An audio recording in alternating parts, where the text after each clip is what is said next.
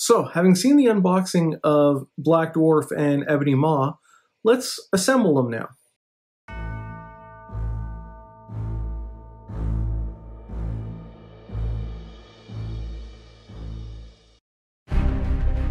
Okay, so the craziest thing just happened, right? I was in a fight with Captain America and I stole his shield and I threw it at him.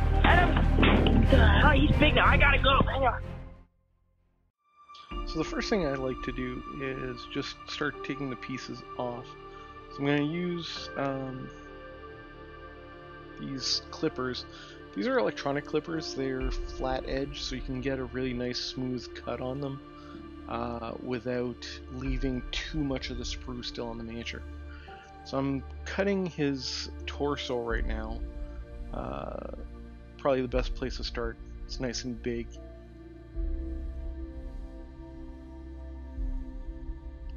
Now that I cut it, there's still a little bit, even with these clippers, there's a little bit of the sprue left on the miniature. I like to use an X-Acto knife. I tend to use a really sharp one for this, and I just scratch the surface of the miniature where the bits are.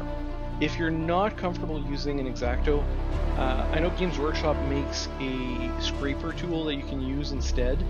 I've never tried them personally, but it's the same principle. You're just going to be scraping off any little bumps that aren't part of the miniature that might make it hard to assemble. Now that we've done that, let's just dry fit. Make sure that there's not too many big gaps, that we get the parts the way we want before we glue them, and well, at that point it ends up being a little bit hard to undo. So for plastic miniatures, I like using Games Workshop plastic cement. I know a lot of people complain that it's expensive and whatnot, but I really like the little needle dropper. There's a fair amount in it, and it really does melt the plastic and fuse it together. So now that we put a little bit of glue, we're gonna close it and hold it really tight. Like I said, this plastic cement does fuse a plastic, so put a little bit of pressure, it helps speed things up and just get them together.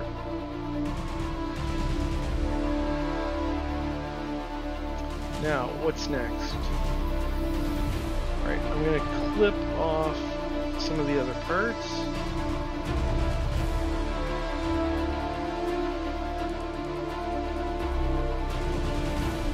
And again, use the X-Acto to scrape off.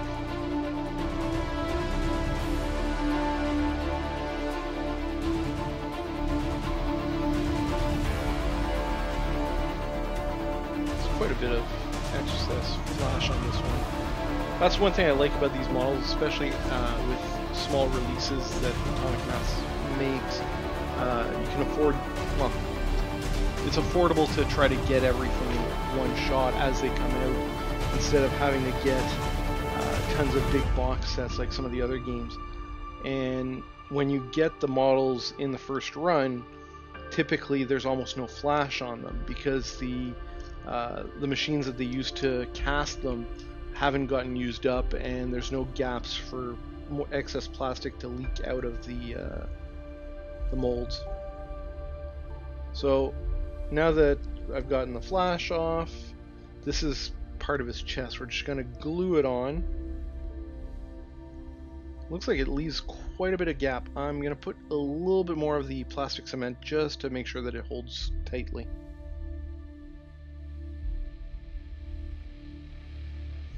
Good thing about plastic cement compared to super glue, my fingers aren't going to get stuck on here. Many times working on, especially on pewter or lead miniatures back in the day, you're using super glue and all of a sudden the miniature is one with your hand. Alright, where next? I'm thinking arms.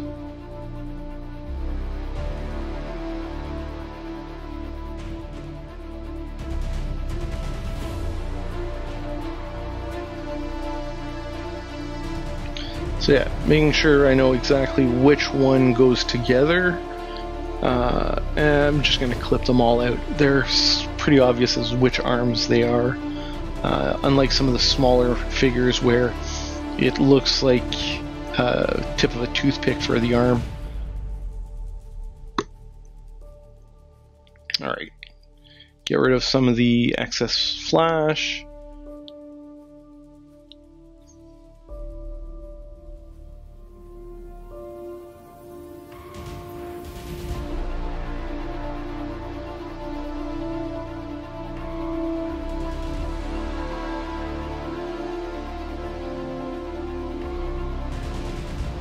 That looks pretty good. And the other side.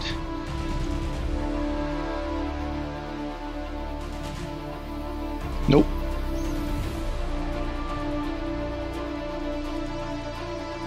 There we go. That's the right one.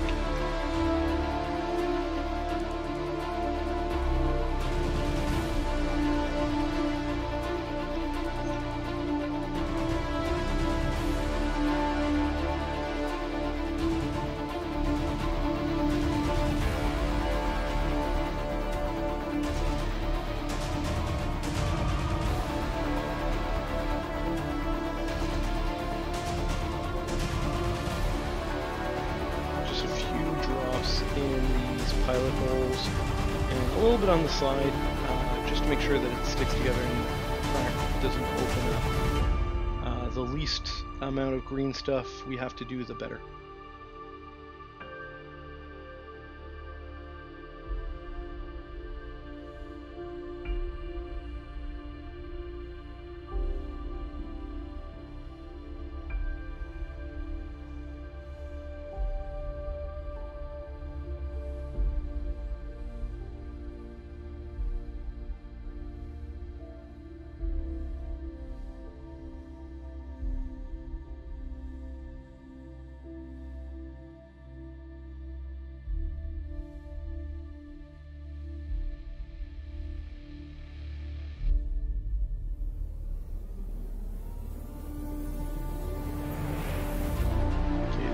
Now done. Let's move on to their hands. Wow, these are big hands. I swear they're the size of the torso of most of the regular sized figures for this game.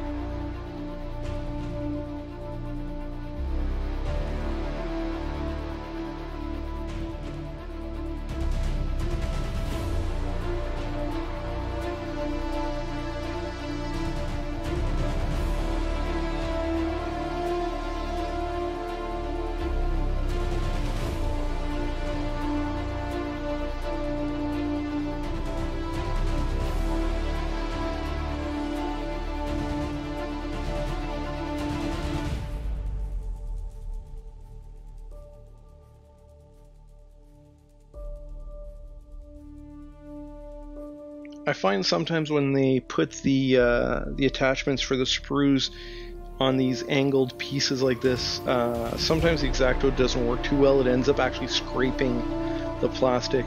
Sometimes just a round file works a little bit better.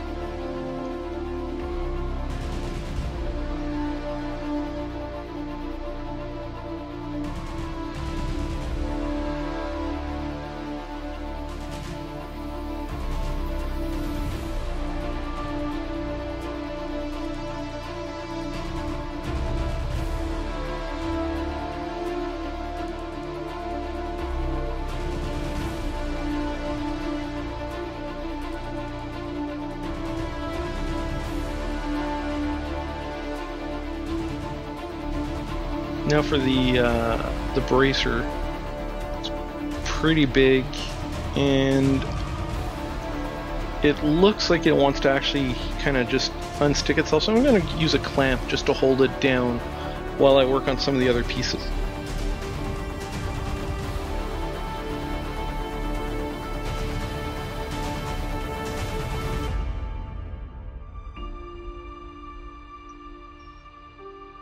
Now I'm going to cut out the massive legs.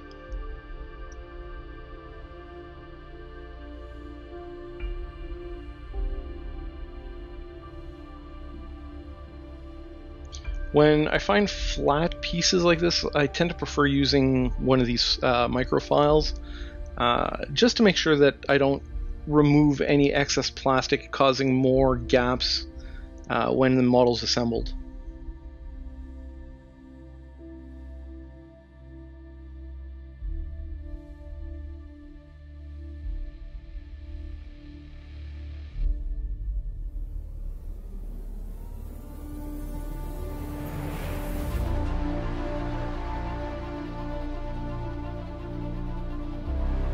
Just a bit of glue again on the pilot holes and a little bit on the sides.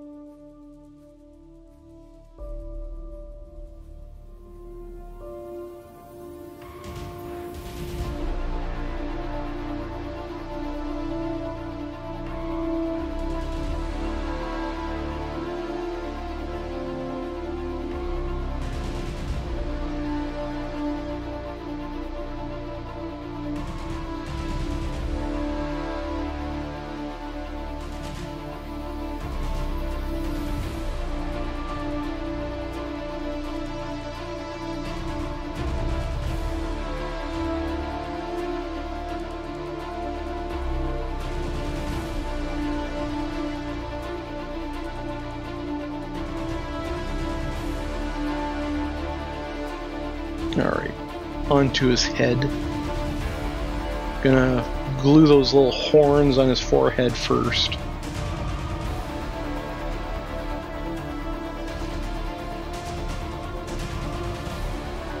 These surprisingly fit very well together. Alright, so now it's the final assembly. So I'm going to use a bit of what's called green stuff. It's a two-part putty epoxy. It's what a lot of sculptors use to actually sculpt the miniatures. You don't need a lot of this in this case, because I'm just going to make little what they call cigars out of them and shove them in the gaps. Now, because this actually activates once you knead it together, I like to get rid of that little piece in the middle where the yellow and the blue meet. A lot of times that bit is a lot harder and has already cured a bit. So just by getting rid of that, you get a smoother consistency. If you can't find this stuff named under green stuff where you are, it's also known as kneadadite. I'll put links in the description for where you can get some, or links on Amazon. But yeah, I just twirl it around. It's pretty much like playing with Play-Doh. Fold it over, and once it's fully green, that's when I start actually applying it on the model.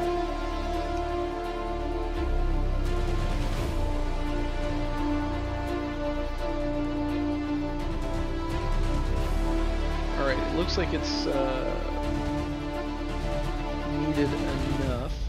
So what I do next is I rip out little tiny pieces and I roll them into essentially a cigar shape. And I like to use these sculpting tools.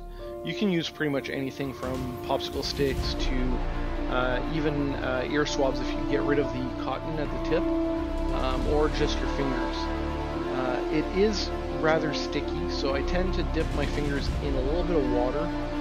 This also helps get rid of any potential fingerprints on it. Just rubbing it in, a bit of heat from your fingers as you rub it helps smooth it out as well.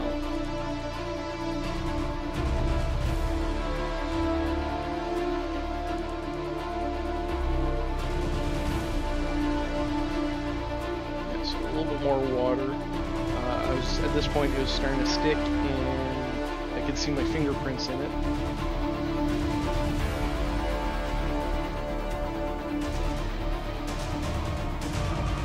Now I'm going to dip the sculpting tool and try to get into those crevices where my finger really can't get into, just to try to smooth it out with the model.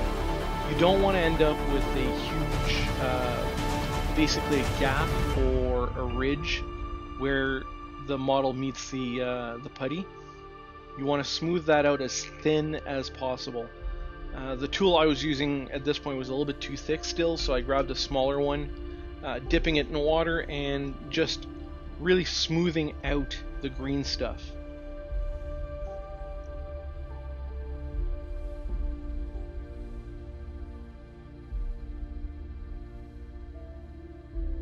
And I keep going around the piece looking for any gaps that I can fill in with the green stuff, just to make it look like it's not a toy model and more of an actual creature with no cracks and crevices in it.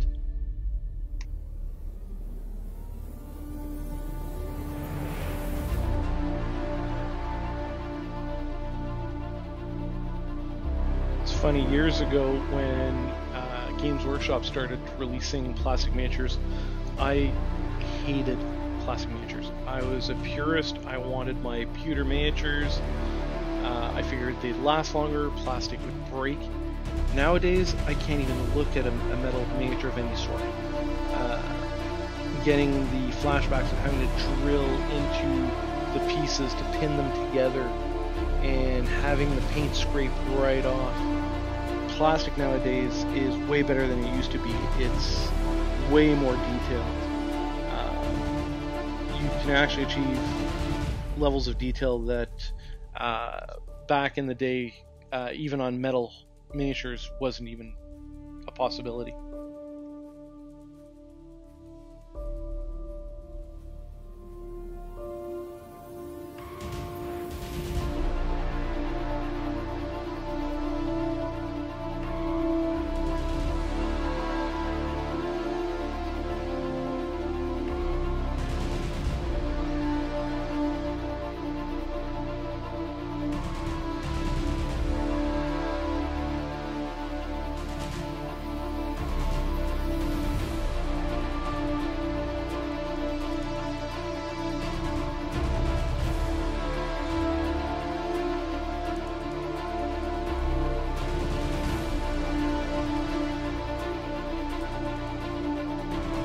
Now I can attach the arms. A little bit of glue for the shoulder pad first.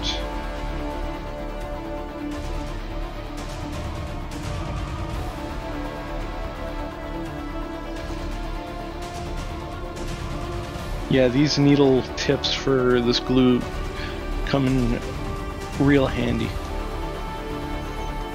Alright, so attach that the right way. Nope, I said the right way. Yeah, there we go. A little bit of pressure.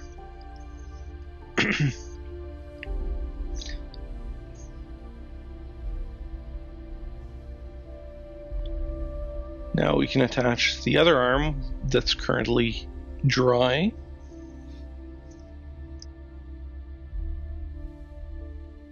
As I work on these miniatures, as I'm assembling them, I'm always thinking ahead of how to paint them. Should I be attaching all the pieces together right away? Should I leave some separate? Just keep that in mind whenever you're assembling your miniatures.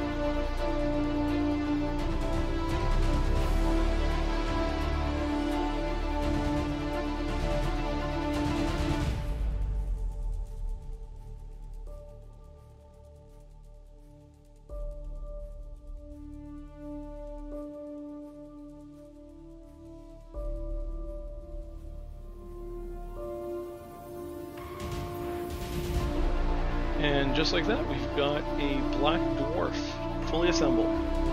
I'm not attaching him to the base yet. I like to prime my bases separately, so I can get as much of the detail in. Now we're going to work on Ebony Maw. a lot less pieces, a lot smaller. Again, pretty straightforward. I'm just going to cut all the pieces that I need out of the sprue.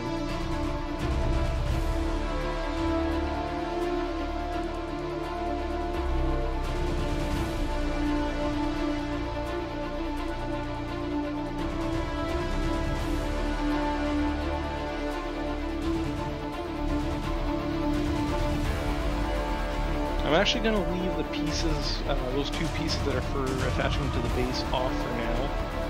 I am contemplating making a custom display base form with LEDs in it. We'll see how that goes. So again, just like we did with Black Dwarf, I'm scraping any of the bits where the model was attached to the sprue, just to make sure that they fit together as seamlessly as possible.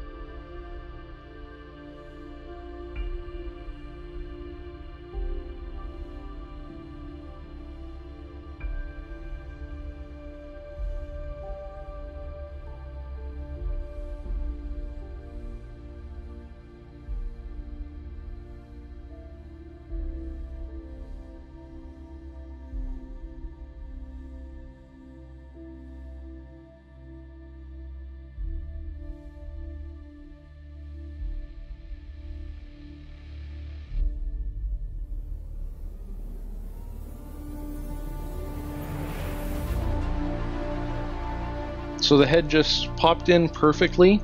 Now we're going to do the arms. I like this model. It seemed they put a really big enough gap and a long enough peg for the arms. They fit in perfectly and almost no holding needed while the glue cures.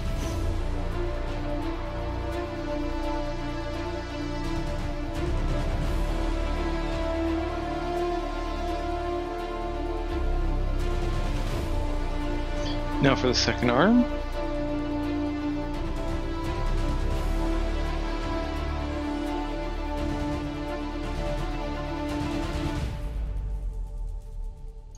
Alright, at this point I was actually contemplating leaving him as is to paint the legs separately, but looking at the artwork, it doesn't seem like it's that many colors to separate.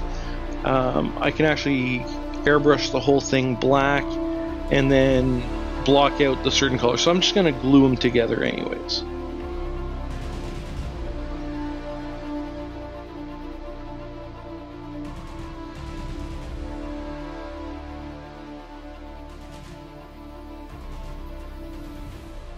And there we have an Ebony Maw.